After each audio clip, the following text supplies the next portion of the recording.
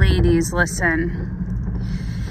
If you are entertaining dusty men, non-providing men, men that are addicted, men that are not taking care of you, if you are entertaining these men, if you are with them, if they are your boyfriends, if you are married to them, if you are sleeping with them, if you're even just having casual sex with them, you are not going to be able to build wealth. You will not build wealth.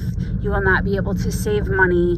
You will always be in debt. You will always have financial problems. These men will suck you dry. Either they'll be taking money from you, they'll be asking you for money, and your pick-me-sha ways about yourself are going to cause you to prioritize these men, to help these men.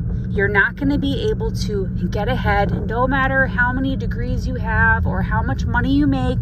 I know lots of women that are high earning women, and because they are with non-providing, dusty, spiritually broken, psychologically broken men, these women still never have any money. Okay? Even if you're not giving him money, you'll be financing things for him. You'll be co-signing cars for him. You'll be signing leases with him with both of your names on it. And then when he doesn't pay his half of the rent, it falls on you. Okay? Sleeping with broke down men, entertaining them, dating them, being married to them, having them in your life outside of if, you know, they're your brother or your cousin or your dad, because you really can't help that. Those people are related to you.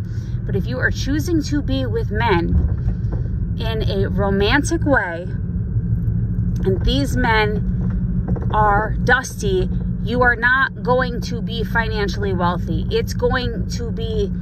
That's an extremely rare case where a woman builds wealth or keeps her wealth when she is spending her time with these kind of men, especially if you are sexually active with these kinds of men. Don't do it. If you care about your wealth, if you care about being financially stable, if you care about leaving a legacy, if you care about leaving money for your children and your grandchildren, and you want to have assets and houses and all the other things that wealthy people have, you're not going to be able to have them if you're laying down with these types of men. If this is at all important to you, you need to stop that now. And you know, the best situation is not to have any sex at all, okay? Unless, of course, you're trying to procreate or you're with somebody who is worth having sex with, okay?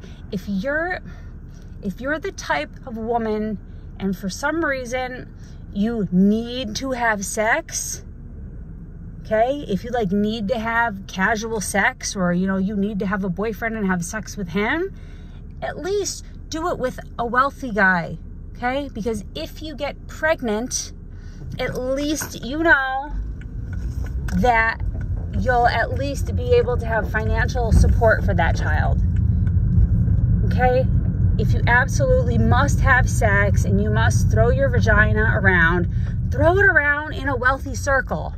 Don't throw it around to men that don't have anything, okay? I hope you understand what I'm trying to tell you. I'm only talking to you like this because I know these things through experience. And I'm building wealth now, later on in life.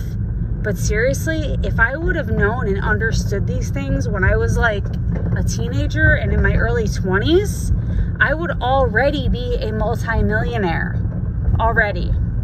But I didn't know these things. I didn't understand how it worked. And I spent many, many years of my life not becoming wealthier. I was actually becoming more and more and more poor. That doesn't have to be you. It absolutely doesn't have to be you. Build wealth.